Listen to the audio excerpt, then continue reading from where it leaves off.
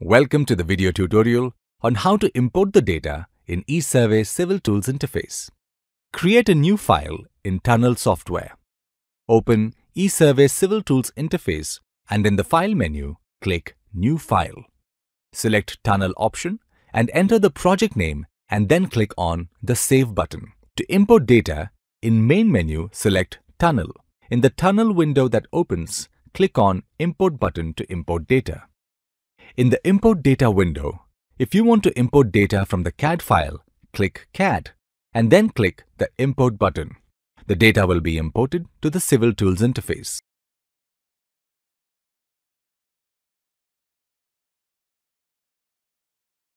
Note: if you want to delete the data before importing, select the respective option. If you select the Delete Data Before Importing checkbox, the previous data will be deleted and the section data will be imported afresh. In case you import data in portions, you can leave the checkbox Delete Data Before Importing unchecked. The imported data will be appended with the already existing data. Thank you for watching this video. In the next video, you will learn how to update settings in Tunnel module in ESurvey Civil Tools Interface.